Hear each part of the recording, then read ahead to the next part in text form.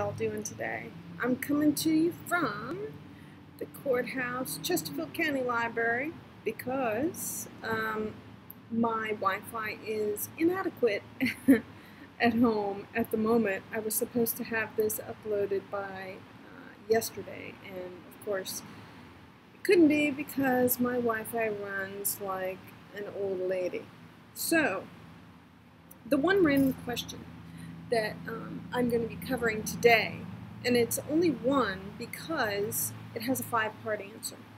So the one question that I get, probably more than any other, and maybe it's not so much a question as a problem in this way of life, is I do great eating a keto lifestyle for about a week, and then I always fall off. How do I stop sabotaging myself? Well, let me just tell you this. The 5 parts start here. So this is why you sabotage yourself. A, most people believe that dieting starts on Mondays. Why is that, you ask? It's a psychological thing that humans do. We always start everything new with the number 1, the letter A, 0, January, and Mondays. So there's your first problem, is that mindset of everything starts on a Monday. B, most people don't do their research or prepare properly before they start. They know they want to start, and look, I'm all for jumping in feet first. But you can't just go out and buy a couple of things, a package of bacon and some butter, without understanding how to use them, to incorporate them into your life, how to make meals, to make keto sustainable long term. You have to change the way you cook, the way you eat, and you have to learn how to meal prep. That's a huge part. C, most people don't prepare for the flu. Now, keto flu is very, very real. 95 to 99% of the people that I know will experience this in varying degrees. It's all going to depend on how heavily carved you were prior to starting. Knowing how to combat it and realize that it's part of the process of becoming keto, this can make or break you. If you're feeling like crap and you don't know how to fight it, you're just going to go back to the way you were so that you don't feel that way anymore. D, the weekends.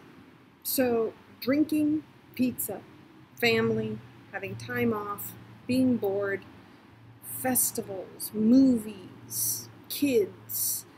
During the initial phase of keto, like the first 2 to 3 weeks, it's better just to be a hermit.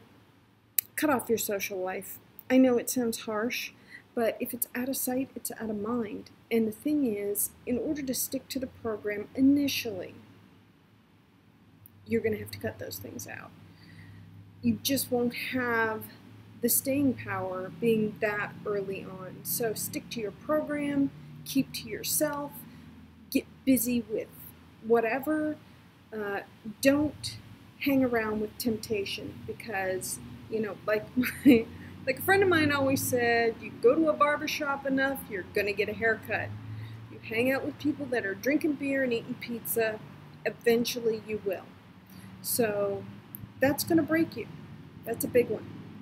So E, number 5, not really a reason, but do you want to succeed?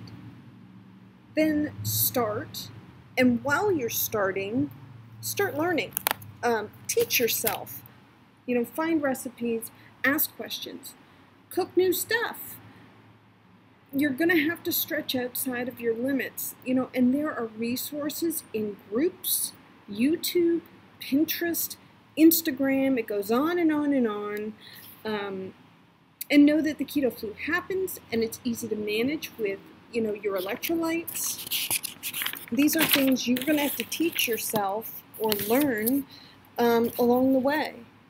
So you can use pickle juice, broth, lots of water to get past those symptoms, and you're going to want to sleep. You're going to want to sleep a lot the first couple weeks, and it's good for you. It's not a bad thing. You know, in order to change, you have to change. And so changing means you're going to have to work outside of your limits and be resourceful. So keep your menu simple. Write it down if it helps. Write down everything. And most importantly, you're going to have to meal plan. You got to learn how to do that. If you failed plan to fail. That's another hokey little saying, but it's so true. You know, don't let your hunger or your boredom or a weak moment ruin a week of hard work. You'll just start right back where you were. So you need to have good pre-made foods on hand always that can circumvent these times when, you know, you may be weak. So to answer the question, how do you stop sabotaging yourself? Stop sabotaging yourself. Do your research. Learn some stuff. Ask some questions. Plan ahead. Plan. Learn. Adapt.